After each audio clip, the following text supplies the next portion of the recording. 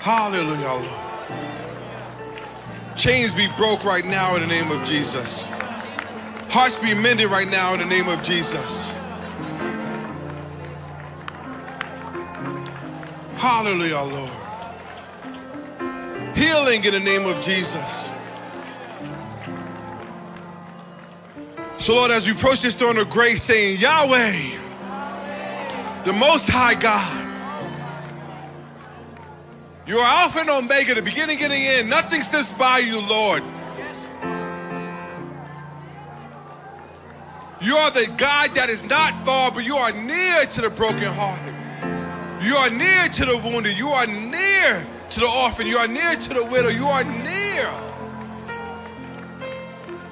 So, Lord, we ask that you continue having your way throughout the rest of this service. Anoint the man of God to speak a word in season. Touch his vocal cords that he will be clearly speaking, free of any issues, Lord.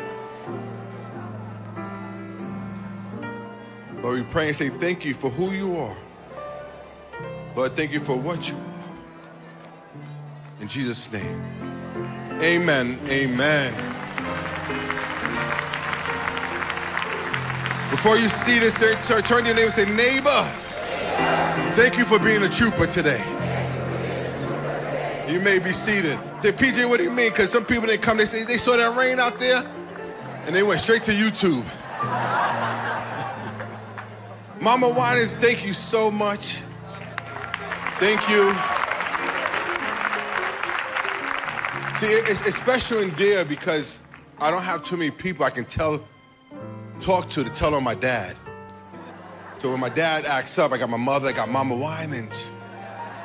And one time my dad wasn't feeling well. I said, Daddy, you need to go home. And Cece was here, my favorite Winans. I'm sorry, BB, you know that.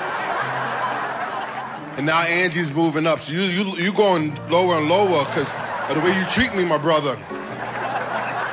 Don't underestimate what the man of God can speak. Look, might give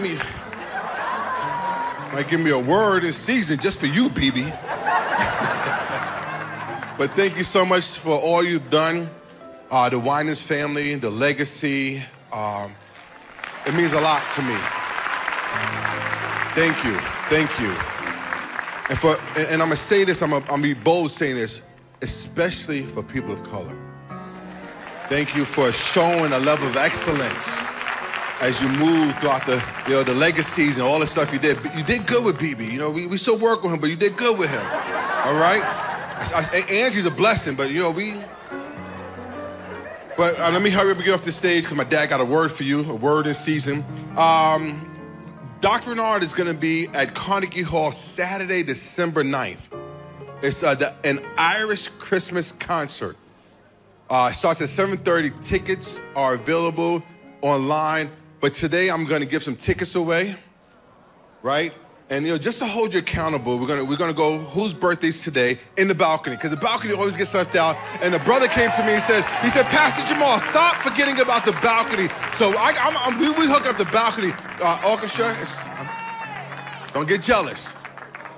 So if you're in the balcony and your birthday's today, I'm gonna give you 2 tickets for Carnegie Hall. We got 1, 2, 3. And I need to see some ID. I'm just holding you accountable.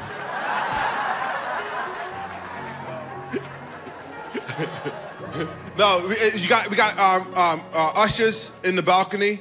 If your birthday say you got 1, 2, 3 birthdays today, you can go see. Where's my represents? 4 birthdays. Okay, we're gonna get 4 out. Pastor Bernard, can I get 4 out? Cover them all, all the whole CCC? No, good. Coming for all things. You're gonna have an Oprah moment. Look under your chair. No. You get a ticket, and you get a ticket, and you get a ticket.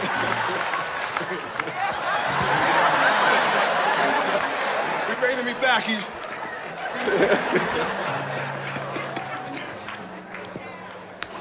No, so we'll cover you. You're in the balcony. It's your birthday. You stood We got you. I think I saw like 4 or 4 or 6. Okay. Yeah, so the service Our reps. staff, the Raise service your hand. reps. She's there in the balcony, right there in the middle. You see the service reps? Go see the service reps. You know, you're going to get your ticket today.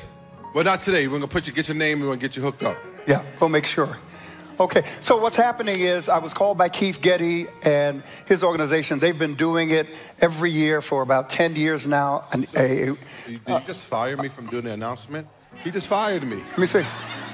I had to Getty. I was going to talk about that. So What were you going to say? That you hooked you. Don't forget to announce the bookstore sale. Okay. The bookstore sale. Thank you. I got fired, everybody. I can't give too many tickets out. So, they've been doing it for 10 years, and it's just been an amazing, I don't know if you're familiar with Irish culture and the Irish Christmas. Pastor Karen and I used to go to Radio City Music Hall to see the Irish dance. Absolutely amazing. So I got a call, and he asked if I would come and do a 7-minute sermonette within the context of the evening about Christmas. And I said, man, Keith, I would love to. So let's make it happen. So I'll be there in concert, and we're looking to have a great, great time in the Lord. Amen. So please keep it in your prayers. You've got the information about it. Also, there's a sale in our bookstore December 9th, which is next Saturday from 11 to 2 after service, on Sunday as well. Please avail yourself of all the deals that will be made available to you. Did I miss anything? I'm good. BB's telling me whether I missed anything. Okay, well, I like that. That means he's home.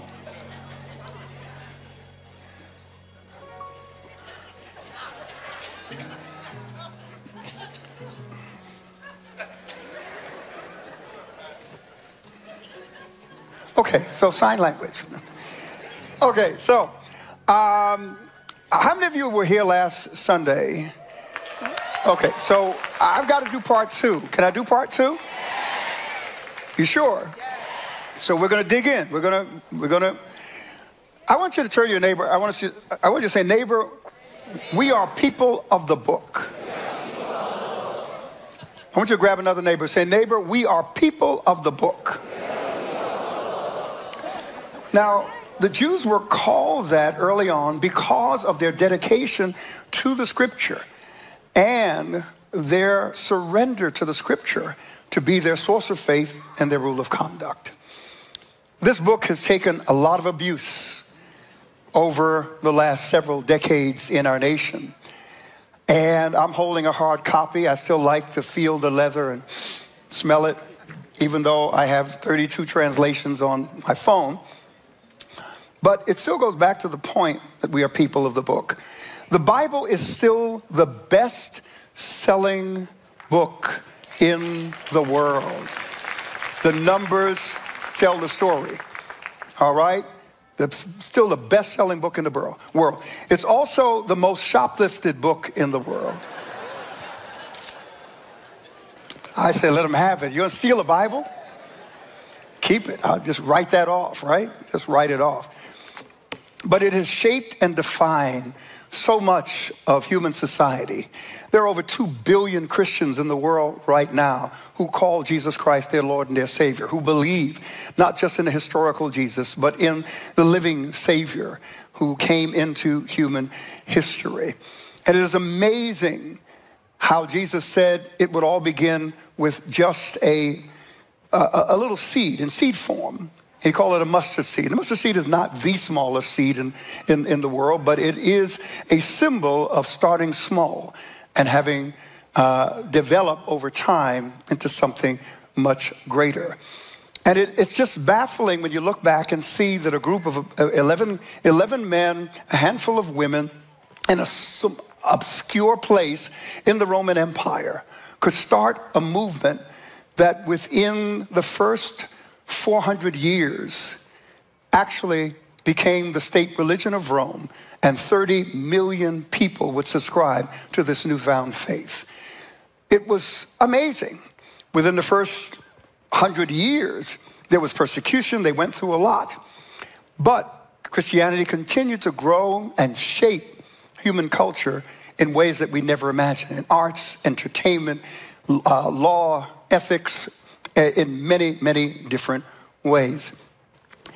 What I want to do, continuing part 2 of last week, is just give you a frame to understand where we are and the forces that are at work.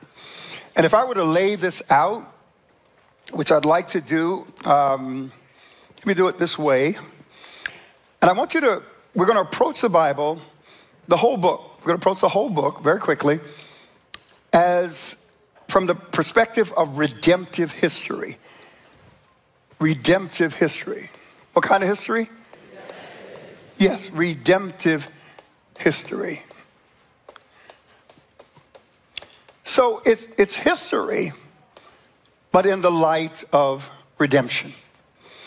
The original intent in the mind of God as revealed in Scripture, because we have a revealed religion, a revealed truth, is human flourishing.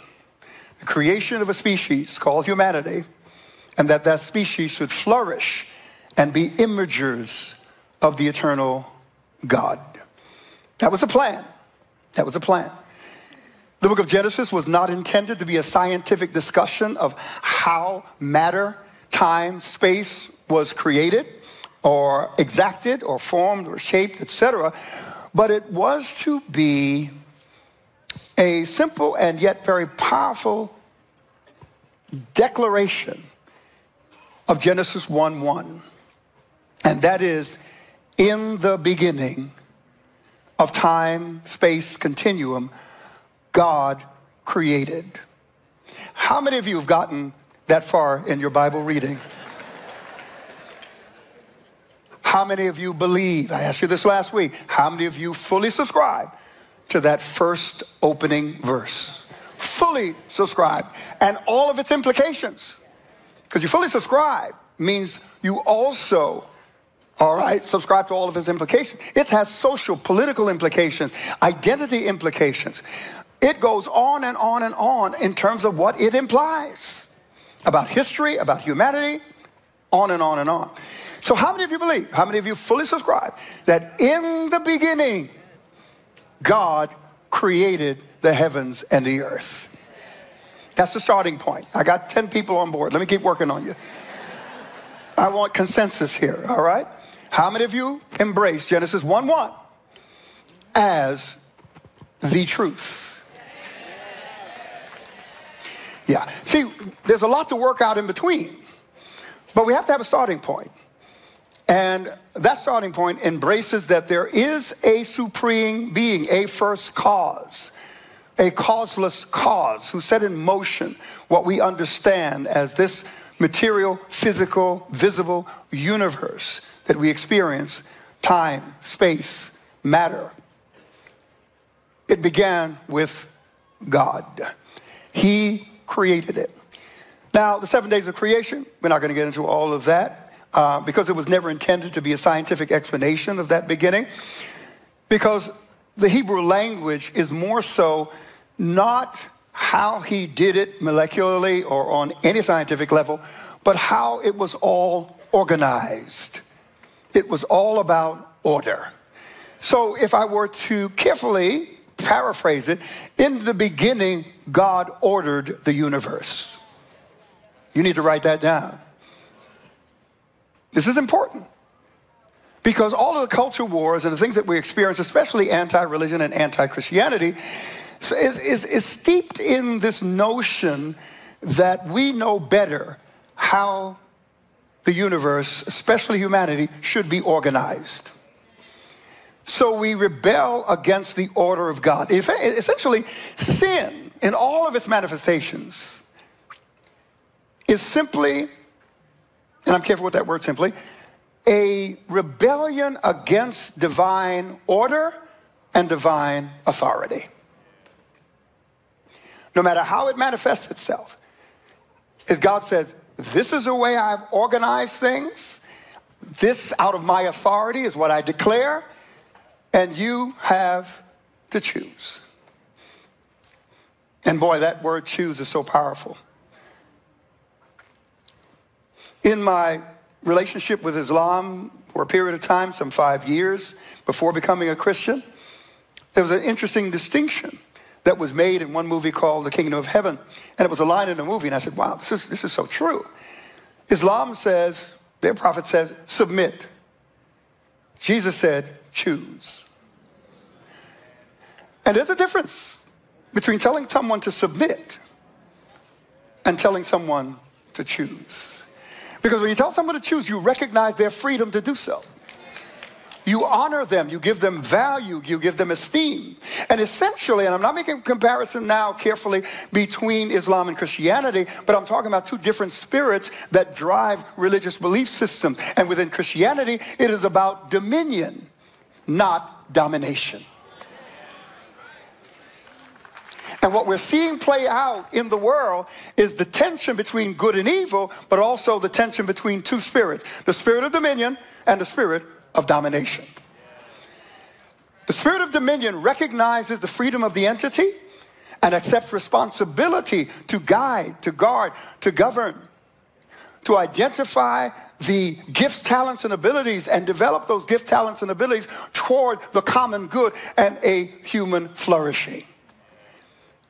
The spirit of domination says conquer, subdue, control, exploit, dominate, deceive, promise to serve and please, but your desire is to enslave and dominate. The distinction is clear. When Jesus said, I'm come that you might have, and that you might have it more abundantly. Is that what he said? Yes. Amen.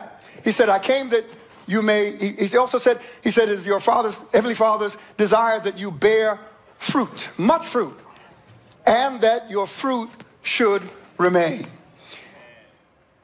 You've heard this. We talked about occupy. What does occupy mean? It means be productive while maintaining fidelity to Jesus. Productivity and fidelity. Making maximum use of your gift, talents, and abilities toward a common good.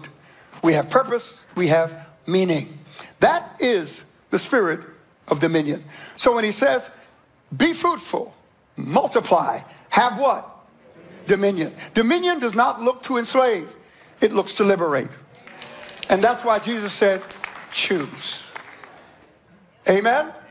The moment you give me that power, you're recognizing my dignity. You're respecting me as a human entity.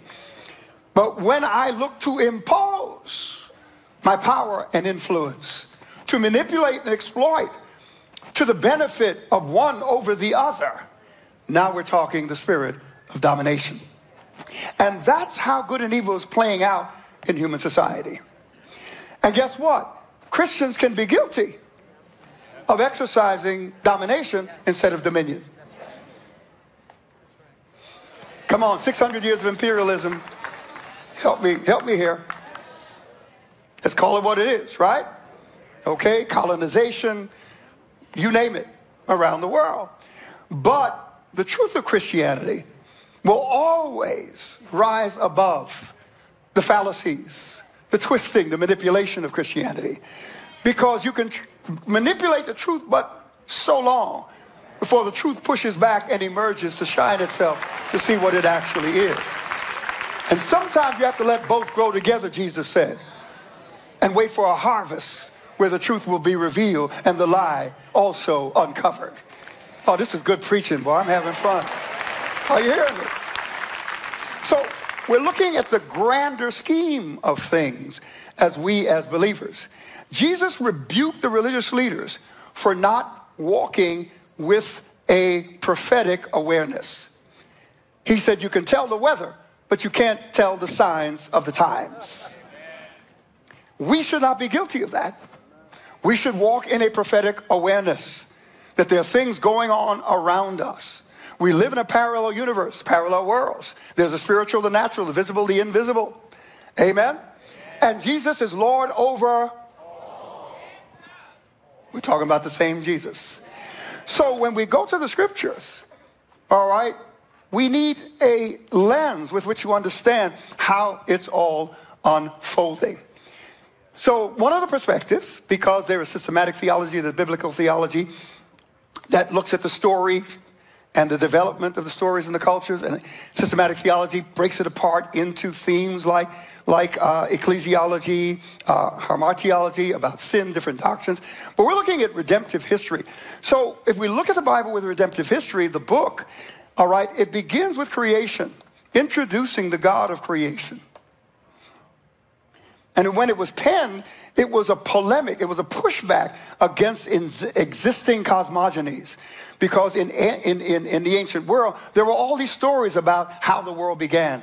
Usually with all these gods fighting each other, killing each other, having offspring.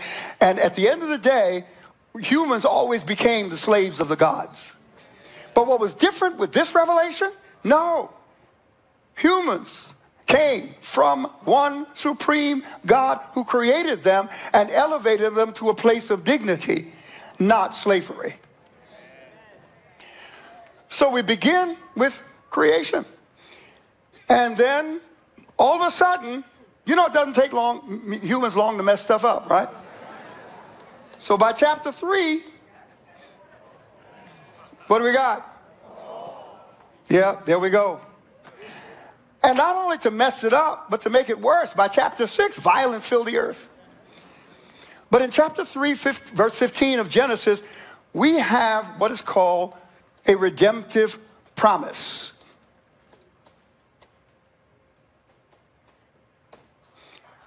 And essentially, it reads, we can get it up on the screen, ESV, where God is speaking judgment to his audience. There's a serpent, there's Eve, there's Adam. And basically, Genesis 3:15, ESV, on my screen. I will put enmity. He's setting the stage. God is setting the stage for the conflict between good and evil and redemptive history. I will put enmity, hostility, between you, the serpent, and the woman. And the language is more specific to the serpent, and yet we don't know the identity of the serpent clearly revealed in Scripture until the book of Revelation. There are hints along the way, but a clear tie back to this individual comes up in Revelation 12. We see this deceiver, Satan, the Satan. We see all these references to it. But with great clarity, Revelation 12 unfolds it. Or should I say uncovers it. And that's why Revelation is called the unveiling. I will put enmity between you and the woman. Who is this woman? When is this woman? These are questions that are left open. How many know God can just throw something at you and then see you in 10 years? Ask Abraham. First revelation, he was 70. Second was 75. The next, he was 85. Then after that, he was 99. How many understand what I'm talking about? So, I will put enmity between you and the woman and between your offspring and her offspring. So we have two lineages of humans coming into existence that will be under the influence of one of these individuals. The offspring of the woman and, of course, the offspring of the serpent. He, which identifies this offspring as a male individual, a male human being who will come in to human society and human history, will bruise your head. And bruising the head of the serpent, that's how you kill a serpent. You crush it by the head, right?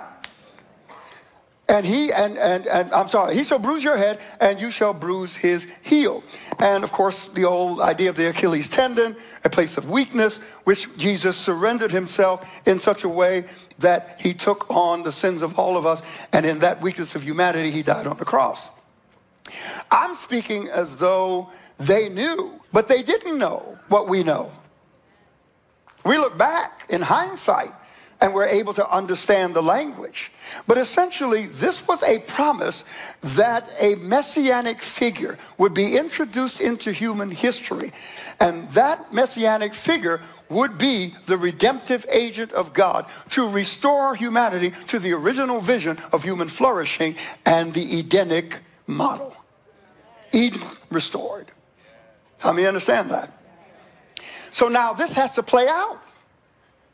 So the next phase within the biblical narrative is preparation. Things have to now be prepared for this messianic figure, for this redemptive promise. And this period of preparation takes us through the flood of Noah, the Tower of Babel, the patriarchs, Abraham, Isaac, Jacob, the establishment of a national entity called Israel, the rebellion of human society against God, God allowing them to break up into various nations and develop over time. We studied these verses last week. Right up to the last prophet, Malachi. So preparation takes us right through the Old Testament to the end of the book of Malachi, and now the Gospel of Matthew appears, and it is time for the redemptive promise to be manifested. So we will call that manifestation.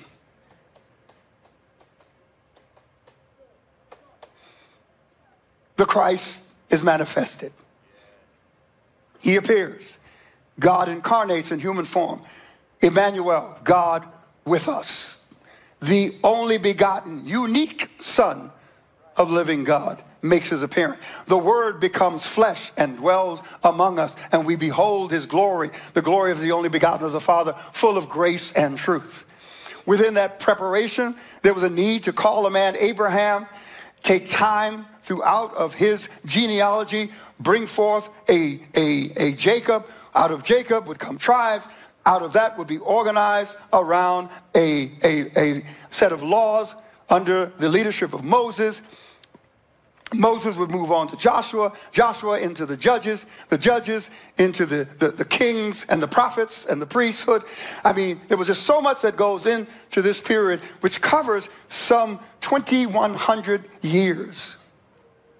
Because the time from the fall to the flood is about 1,656 years. So we're talking about a lot of time that is passing for God to do his thing. And see, that's why I've learned to be patient in my prayers, because I never know what God has to put in place in order to respond to one of my prayers. And if he's got to deal with some people, that can take a minute. Turn your neighbor and say, he's talking about somebody you know.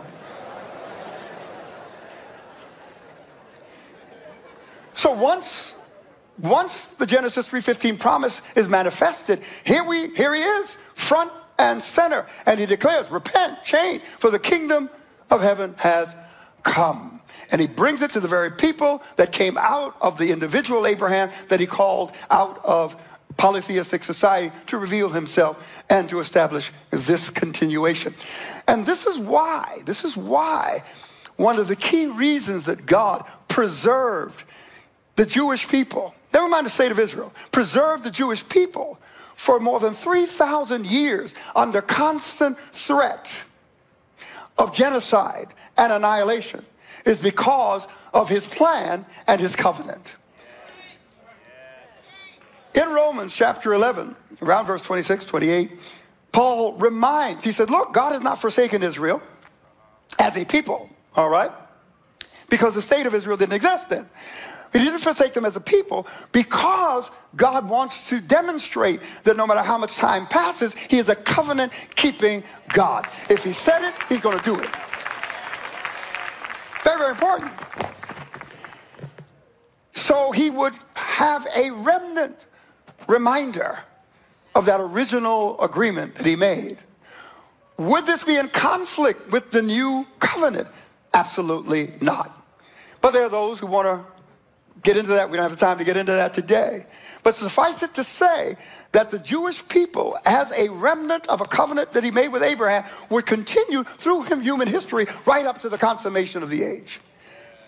So the language. So after Jesus came, he lived, he preached, he demonstrated his authority, he died on the cross for our sins, he rose from the dead, and now he left it to his disciples to spread the word. And that is the period of propagation. The spreading of the word. Propagation. And if I were to set this up, creation, of course, Genesis 1 and 2. The fall, Genesis 3. Redemptive promises, 3:15. And from 3:15 on to the last chapter and verse of Malachi is the preparation, the manifestation of the four gospels, the propagation of the book of Acts, and then we get into Romans, which we begin the epistles, and it's called the explanation, because Jesus didn't explain much. And it's not until the writings of Paul and some of the other apostles that we begin to unpack this theology, that we learn about the body of Christ, that we learn about spiritual warfare in our area of responsibility. So the epistles begin to really unpack and explain this message of the gospel. And of course, after that, there's the book of Revelation, which deals with the consummation of the age, or the completion of God's plan of redemption. Can I check off some things? Check.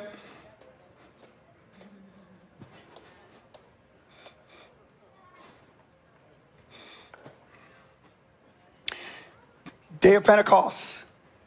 This is that which was spoken by the prophet Daniel, that in the last days I will pour out my spirit upon all flesh. How many read that? Acts chapter 2, right? He talks about the prophetic, visions, dreams. It goes back to Jesus saying, I will build my church, which is a collection of individuals surrendered to his authority and his message and submitted to his lordship, right? The consummation simply means the completion of all things, how it's all going to end, how it's all going to come together.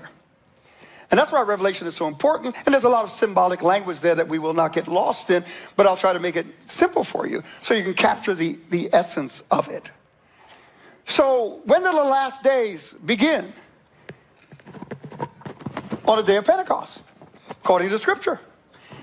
Now, there are those who would like to find out where we are on the timetable, and they look at what's happening, where we are in the year 2023, and they say this must be the last of the last days. I haven't found that in the Bible.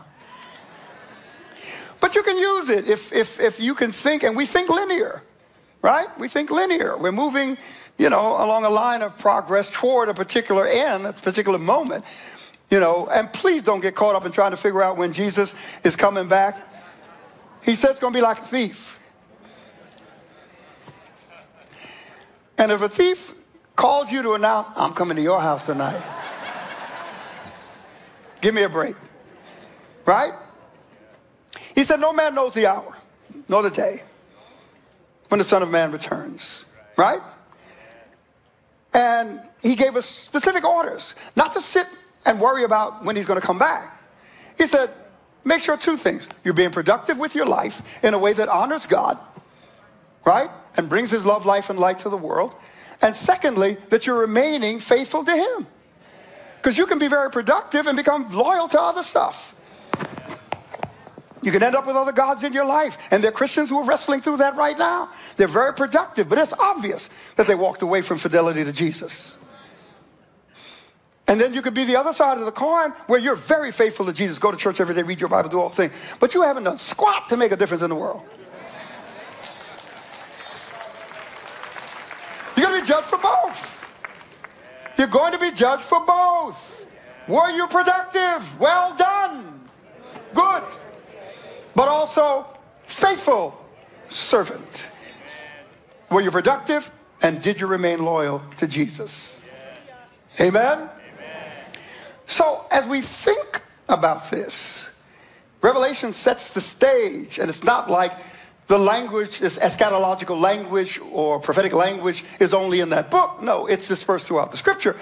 But focusing directly at the end of the first century, the Apostle John writes, as we give him credit for it, writes, and he unveils. And chapters 12 and 13 are critical chapters because of what it expresses in symbolic language. And we want to understand how it breaks down. Is that okay? Are you getting anything out of this? Okay, I want to make sure. So I just walk you through the whole Bible. Do you know that? You have got a frame into which you can take what you're reading and understand where it fits. So all that you read in the Old Testament and all the things that took place, you know it's all part of the preparation. Again and again, the people through whom he would bring Messiah were under the threat of annihilation. Why? Because you make an announcement to the devil that there's going to be a human male offspring that's going to take you out. What does the devil start doing? Oh, yeah? He starts watching. He starts watching what God is doing and the development of humanity. And he tries to corrupt it. He began immediately with Cain, thinking that maybe Cain is the offspring. So let me intercept him, undermine him, and thereby interrupt the possibility of my own downfall. So Satan has been worried about his downfall for a long time. And that's why God had to work behind the scenes. Because if you tell folks, they'll just blab it out. So there are a lot of things that God did along the way that he didn't share. The way the prophets spoke, the literary language that they used, the symbolism that they used. Again and again, it was so coded. Look, if we get frustrated reading it today, can you imagine how they did? But it was brilliant the way the Lord God laid all of this out. And to see it come to pass. Knowing that we would reach back in time and history now through the lens of Jesus Christ and this revelation and make sense of it all.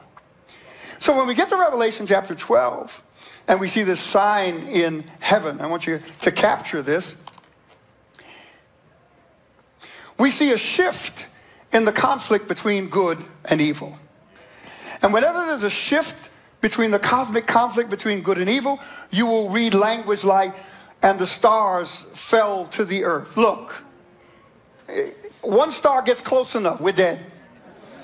So it's not like stars can fall down here and, look, our sun, we get too close. We evaporated, right? So it's metaphoric language, and the stars were used throughout Scripture to identify spiritual beings, glorified spiritual beings. Talking about angelic beings, those who are in power, positions of power and influence. When the moon is darkened and the sun is darkened, all of that is language that we do not take literally, folks. We don't turn it into a blood moon or eclipse or anything like that. We understand that it's the language, it's apocalyptic language, but it's also language that simply expresses a radical shift in the power structure in the cosmos. Because God established a hierarchy in the cosmos that we are not even fully understanding of, in a realm of existence that transcends our own. Because he made us a little lower than the angels. Amen? Amen. But with very strict restrictions upon who we are, how we function, what we do. But there are beings that are superior to us in existence. So, let's go to chapter 12, all right? Verse 1. Revelation. I'm reading from the English Standard Version. And a great sign appeared where? Where? Come on, talk back to me or I'll quit. Where? In heaven. What appeared? A woman. A woman. And the identity of this woman has been debated over the years, scholars back and forth. If you're Catholic, you're gonna make her Eve, Mary, Israel. I think I got everybody.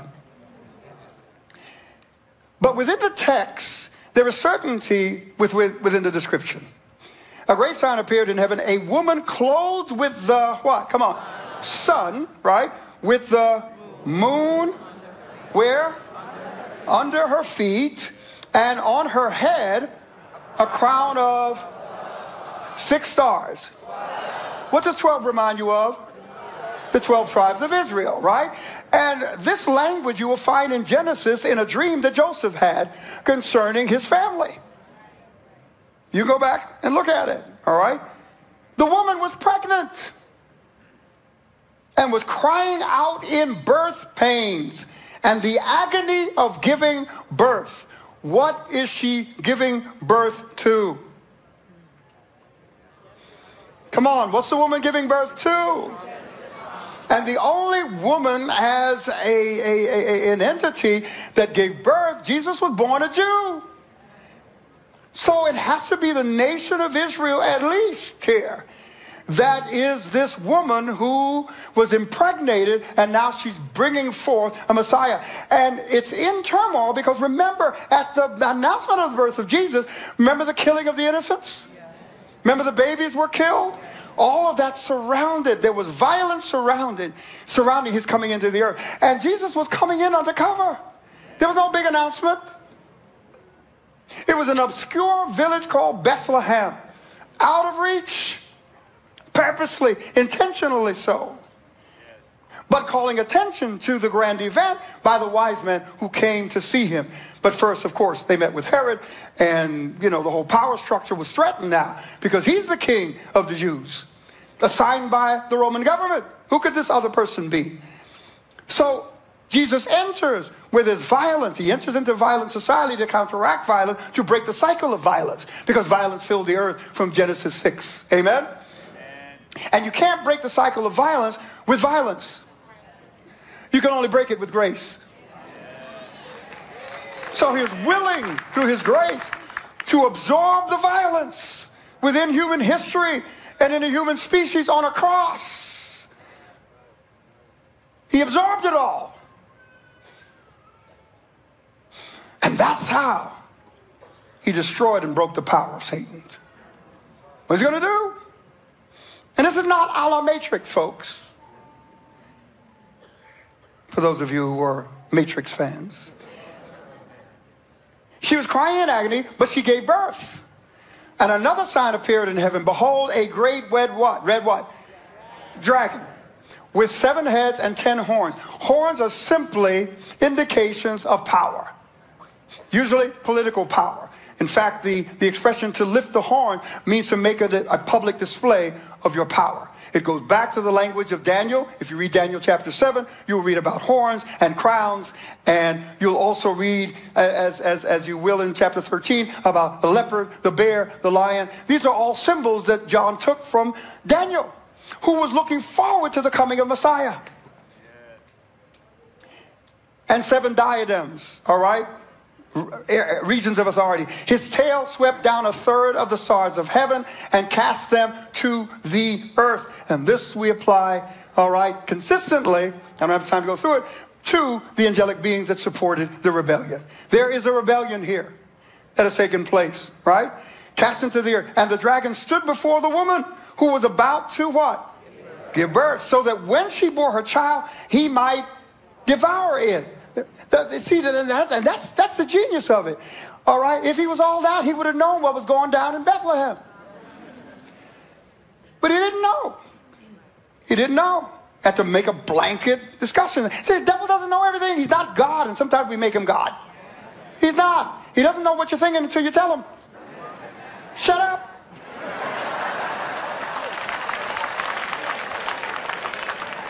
Verse 5, she gave birth to a male child. One who is destiny, the prophetic role, is to rule all the, come on, nations with a rod of iron, the restoration of order and fruitfulness and productivity. But her child was what? Caught up to God and to his throne, right at the right hand of the Father. And the woman now, she has to flee into the wilderness, which is a place of preservation, but also a place of turmoil and challenge, as we know with the nation of Israel, spending time in Israel in the wilderness before entering the promised land. Where she has a place prepared by God. And if we are consistent with the woman being Israel, we now know and understand that that was the dispersion of the nation of Israel because of the destruction of Jerusalem and the destruction of the temple, which destroyed and put an end to the Jewish sacrificial system, which has not taken place since then. And God had to destroy that sacrificial system in order to replace it with the new covenant in Jesus Christ. So we take communion because the offering has already been made 2,000 years ago. He removed the violence and bloodshed and put it into the context of love, life, and light. And the woman fled into the wilderness, and she has a place prepared by God in which she is to be nourished for 1,260 days. We're not going to touch that. All right, stay with me. Now, war arose in heaven, because now that this messianic individual is brought forth and now seated on the throne is a place of power and position and authority, what does it have to do now with the dragon? Now, war arose in heaven, Michael and his angels fighting against the dragon. And please get this picture out of these invisible spiritual beings with spiritual swords and shields, and they're going at it. Ah! They don't die. They're different. They're incorporeal beings. They're spiritual beings. Their essence is different. So don't picture that they're having a fight like you and I on a military battlefield. How many understand that? Their war is within a war of words and ideologies and the ability to influence the stage of human history for people to live out those ideologies. The Apostle Paul, in his letter to Timothy, called it doctrines of devils. What is a doctrine of devil, King James language? I'm glad you asked. Demonically inspired rationalizations of men's minds. So I can rationalize sexual identity. I can rationalize how society should be organized. I can rationalize anything in rebellion against the order and authority of God. Because God has gifted me to reason. That's his gift to me. Amen.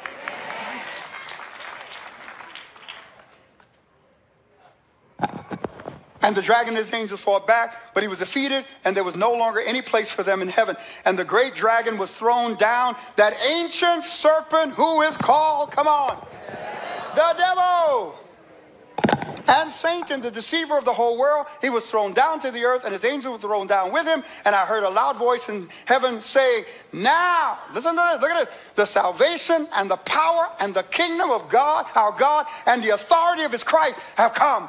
Where? Come to the... You got it? Let's keep going, and then I'll map it out real quick in the time we don't have left. And they have conquered him by the... How did they conquer him? By the... Verse 11.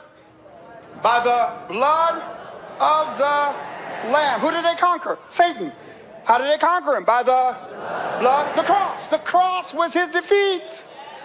The Apostle Paul said, had the powers of this world known, they wouldn't have crucified him. Because they were putting themselves to death. They were stripping themselves of their own power. And by the word of their testimony, and they lived out their lives even to death. Therefore rejoice, O heavens. Listen, rejoice, O heavens, you who dwell in them. But woe to you, O earth and sea, for the devil has come down to you in great what? Come on. Because he knows that his time is, come on, short. So the intensity of the conflict between good and evil, the cosmic conflict, is now focused in the realm of human history and on the earth. And all of the forces at play are working out right here. And that's why we see such an acceleration in human history and human productivity. And we can tell that things are getting closer and closer because of what we achieved in the last 100 years. Verse 13, and when the dragon saw that he had been thrown down to the earth, he pursued, come on, he pursued the woman. Not the nation of Israel, it didn't exist. Because it's not the nation of Israel that make the Jews, it's the Jews that make the nation of Israel. Because the Jews were scattered throughout every land over the last 2,000 years. And it's not until 1948 that they were regathered in the nation of Israel, but all Jews don't live in Israel. So it's not the political system, because all human political systems are faulty. How many understand what I'm saying? So we have a right to challenge the political system, whether it's being oppressive or not. We have a right to challenge the political system, whether it's doing the right thing for those in positions within their society. But you see, it's a people that are a continuity of the eternal plan and the redemptive history. Let's continue. Are you with me?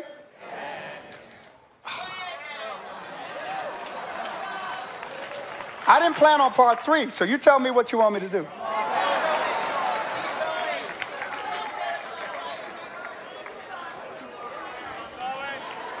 Okay, verse 13. And I'm not going to go too far. And when the dragon saw that he had been thrown down to the earth, he pursued the woman who had given birth to the male child. Got it? But the woman was given the 2 wings of the great eagle so that she might fly from the serpent into the wilderness to the place where she is to be nourished for a time and a half time. That eagles does not represent the United States. The United States didn't exist when the Jews were dispersed at the destruction of Jerusalem and the destruction of the temple. The serpent poured water like a river out of his mouth, words, ideologies, deceptions, to sweep away with a flood. But the earth came to the help of the woman, and the earth opened its mouth and swallowed the river that the dragon had poured from his mouth. And this is why in the Jewish mind, what's important, what sustains Jewish life is making friends. Whether it's individually, communally, or on an international level. Because having friends is required and has been for its survival. And let me say this to you very quickly. Let's elevate the conversation to the place that God would have it. He would not be having a conversation in the realm of human, social, and political constructs. He would be having a conversation in the context of his word, which declares every human being to be the image of God and worthy of dignity, honor, respect, and value, whether Palestinian or Jew or Muslim or Christian or anybody else. That's the level that he is going to have the conversation. He's not going to bow to the political and social construct of human society.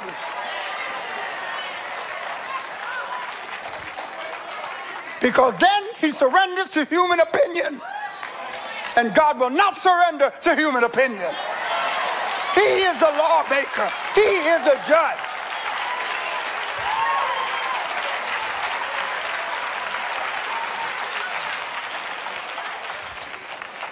Verse 17, then the dragon became furious with the woman. Became furious with the woman. Verse 17. Furious with a woman, and went off to make war on the rest of her offspring. Who else came out of that woman?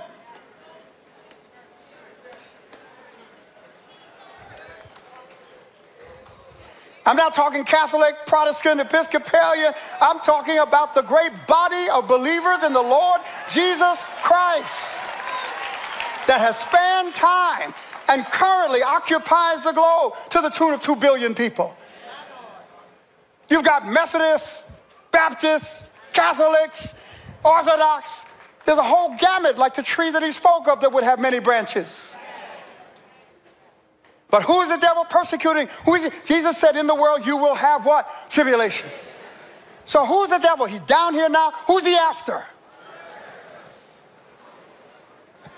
Who's he after? Come on, let's read it. Then the dragon became furious with the woman and went off to make war on the rest of her offspring, on those who keep the commandments of God and hold to the testimony of Jesus. And he stood on the sand of the sea.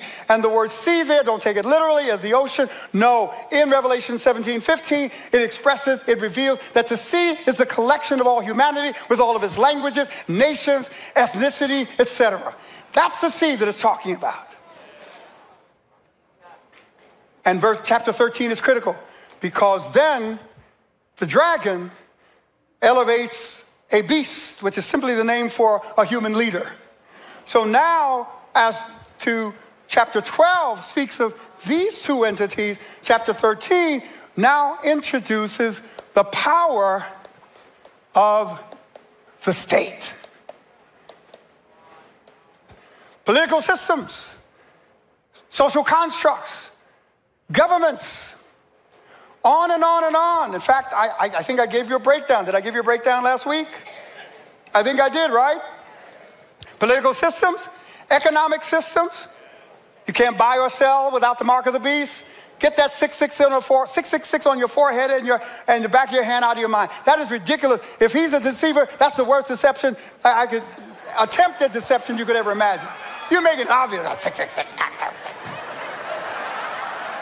That's not deception.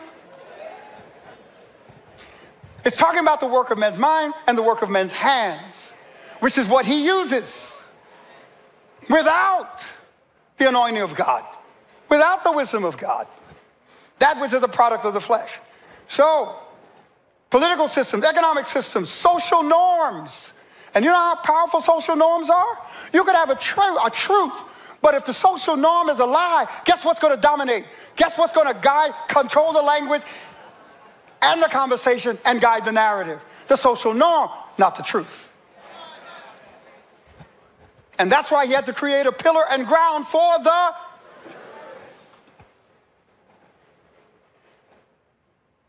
competing ideologies. And boy, we've seen ideology, opinions, and ideas as the way society should be structured, the best way to live in it, and we come up with all of these ideas, and this is powerful, right? The fifth one that I gave you, collective intensity of special interest groups. That is a collective intensity, because as the group grows, not only in numbers, but in political and social influence, it begins to control the narrative within a society and reshape a culture. And that's all at work in America. So here you have what is called civic power. And guess what the devil is using? In chapter 13, it's all about his entrance into civic power. Politics, economics, ideologies, social constructs, special interests. The devil is using all of that. And is God in there too? Absolutely. This is a covenant relationship with a people to maintain an understanding of how it all started. This is important, because if you don't understand yesterday, you'll be confused about today. And then we have this entity. And what did it say in Revelation 12? Now has come, where? To the earth, the kingdom of our God. The power and authority of his Christ. Oh, y'all are not hearing me. If these are the forces that are currently at work in human history and human society, they play a critical role. We understand this role, but we are short when it comes to understanding this role. Because we're the ones who are here to exercise the power of his kingdom and the authority of his Christ in the power of the name of Jesus, to respond to all that's going on that the devil is busy with. He left his church as a witness to that power, a witness to the authority. And we've been through a lot. And what did he say? The gates of hell will not prevail against it. Dominion versus domination. Dominion, be fruitful, multiply, have dominion. I come that you might have life, that you might have it more abundantly. Domination. Peter, Satan seeks to have you and sift you like wheat. But I prayed for you.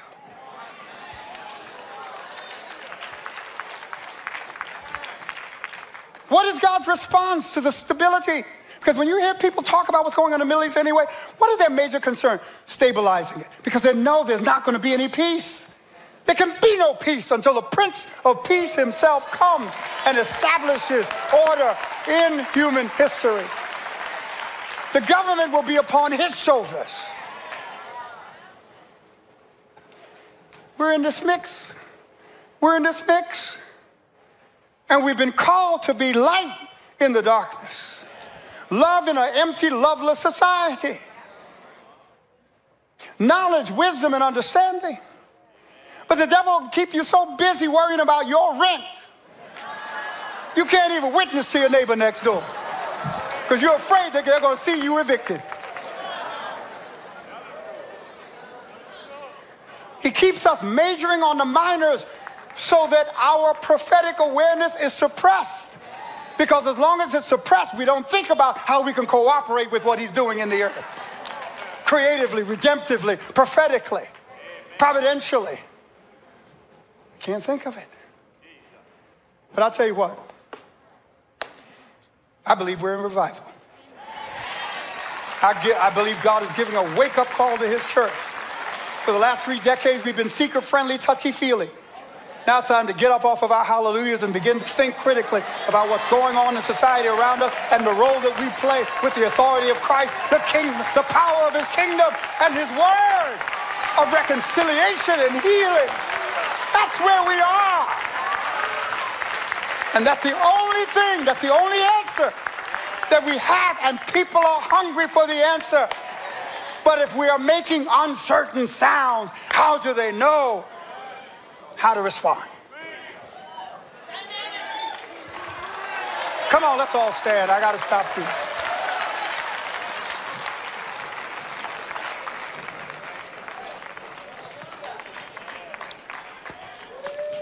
Woe to you preachers!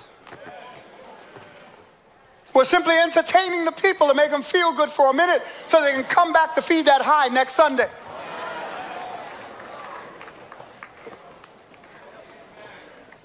How about equipping them, empowering them with wisdom and knowledge and understanding? My people are destroyed for lack of.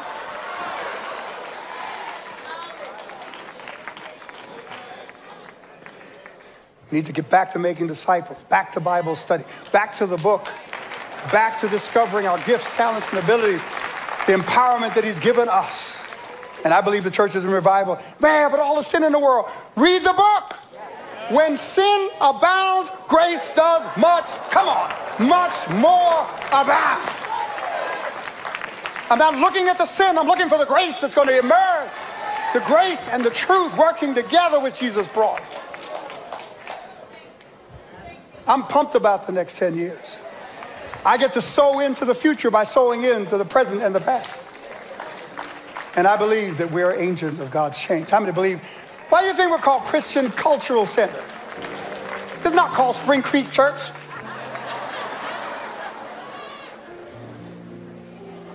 It's because we understand the pattern. God takes his word. He sends his word to heal. But that word needs a body. So he takes that healing word, put it in a body, and then sends that body into the world. The world of government, the world of entertainment, finance, and athletes, you name it. That's the pattern. And that's where we are. Come on, slap high five with 3 people. Tell them I got that word today.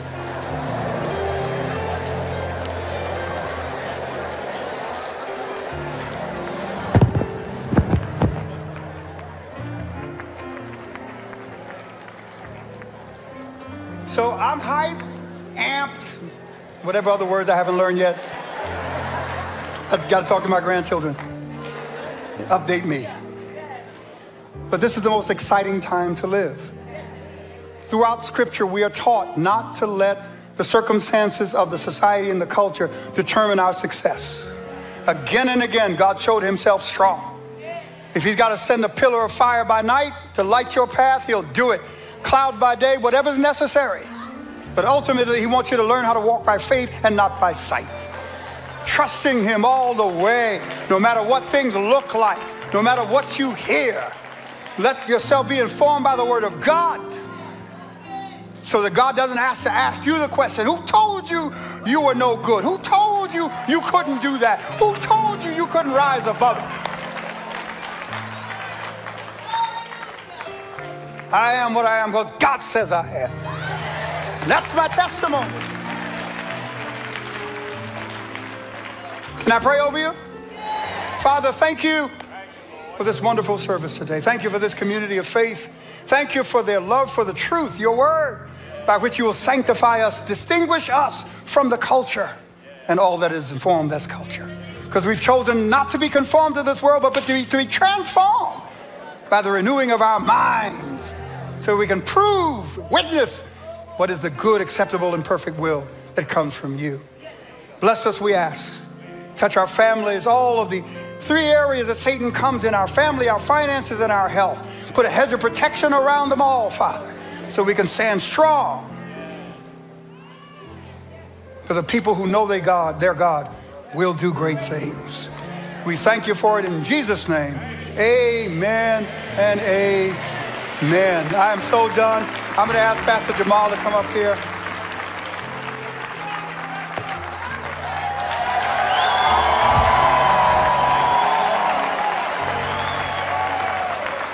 All right, those are my notes. We're gonna turn it over to Misha real quick, and we're gonna, make sure we touch all bases of the ministry.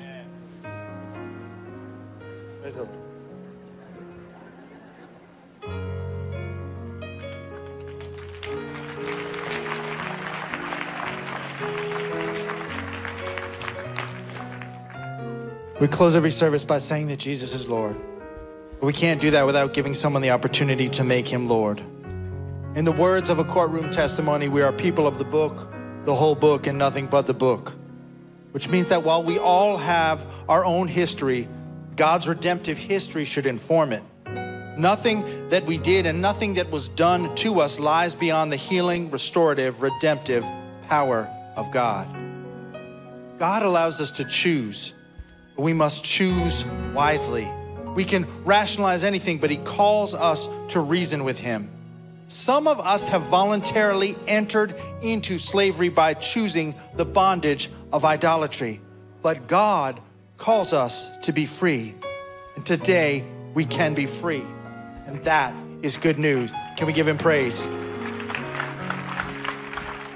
The good news is that a holy God so loved a rebellious world that he sent his only begotten Son to live a sinless life, die in our place, and rise from the grave, conquering death. And in doing so, he paid the price for our sin and gives us a right to everlasting life. The good news is that he is a covenant-keeping God. If he said it, he's going to do it. The good news is that his timetable is not dependent on our ability to calculate days. He doesn't need us to figure it out. He needs us to occupy and remain faithful. Amen? Romans 10:9 says that if you confess with your mouth that Jesus is Lord and believe in your heart that God raised him from the dead, you will be saved. So with every head bowed and every eye closed, if you've never made Jesus the Lord of your life, if you'd like to experience this love worth finding, I'd like to pray for you. I'm just going to ask you to raise your hand. If you walked with God and walked away and thought you lost your chance to win, I'm talking to you. Just raise your hand.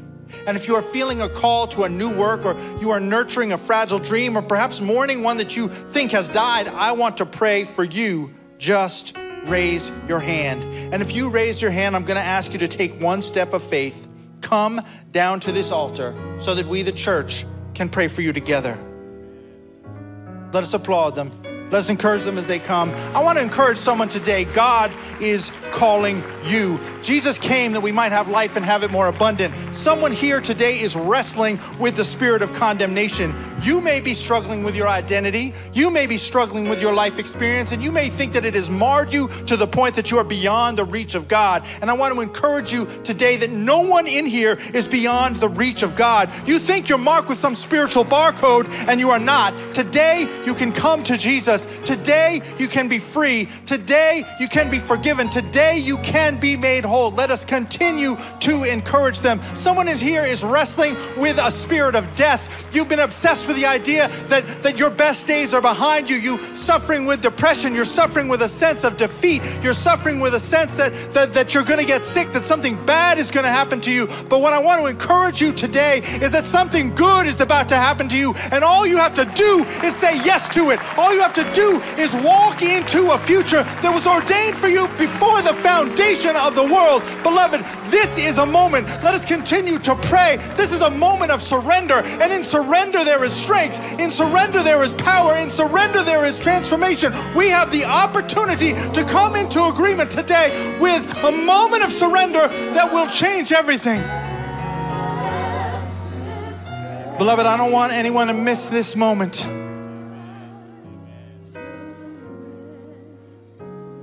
There's one person I want to pray for right now. You're still stuck in your seat. You think that we're all looking at you, and maybe we are. You think that your neighbor is going to judge you, and maybe they are. But I don't want you to miss this opportunity to say yes to God. Miss this opportunity. This is way bigger than your pride. This is way bigger than your self-image. This is way bigger than any individual moment. This is about God's plan for your eternity.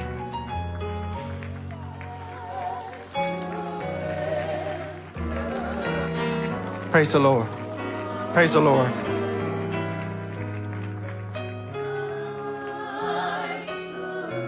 Hallelujah.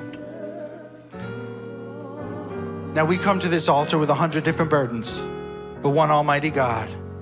So wherever you are in your walk today, please pray this prayer with me. Father, thank you for this opportunity to receive your love. I repent of my sin. I believe Christ died on the cross to pay the price for my sin and rose again, conquering death. I confess him as Lord and Savior. And your word says, I'm born again. Thank you for grace and for mercy. Thank you that no matter how many times I fall, I can get back up. If I confess, you will wash me clean. Today, I will walk by faith and not by sight. Today, I will lay down my hurts and pick up hope. Today, I will lay down my doubt and pick up faith. Today, I will lay down my will and pick up your cross and follow you. I pray in Jesus' name, amen. Can we give God praise that his word is alive in this place? Family, we believe that if you prayed those prayers, you are born again, you are beginning the process of restoration, and you are ready to take new steps in the work. But change is not an event, it's a process. Wherever you are in this walk, I need you to do 4 things. 1, begin to study the word. 2, get in a Bible teaching church. 3, tell someone about the decision you made today. And 4, keep showing up. Give God praise. And if you are watching via our internet campus, please, we have some information we'd like to share with you. Please call or text your number on your screen. May God continue to bless you. Your life will never be the same. I sense a disturbance in the force behind me, so I'm going to decrease. Let the man of God increase. God bless you. You may return to your seats.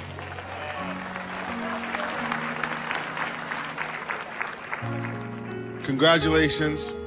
And as you see these faces, you believers, pray for them. You don't need to know their names. Just as you watch their faces coming down, be showing excitement as the kingdom of God is growing and increasing. We're closing today. I got a favor to ask. My favor is that, can you please increase your prayer life? And that does not say that you don't have a good prayer life. But I'm asking you just take it to another level. That's why I just, praying and getting ready for today's service and just looking at the worship experience. Let's increase our prayer life. There's something that's gonna happen as you increase your prayer life. You'll start seeing it manifest in different ways. So please just increase our prayer life, amen? As we leave this place with never God's presence, Jesus is Lord, period. We believe it, we proclaim it, and we're seeing it come to pass. God bless you and enjoy the rest of your week. Family, thank you so much for watching CCC's YouTube channel. If you feel what you just experienced impacted your life in any way, we encourage you to like, subscribe, and share this video with others so we can fulfill our mission in spreading the gospel of Jesus Christ to the world. We welcome you to check out some of our other videos. Also, make sure to click the notification bell so you are the first to know when we post a new one. Our praise and worship team brings us a powerful and dynamic live worship experience every Sunday.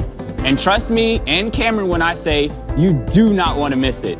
Streaming times are in the description box below. And if you are looking for any other information about what's happening here at CCC, visit www.cccinfo.org. We hope to see you next Sunday, but for now, continue to have a blessed week in the Lord.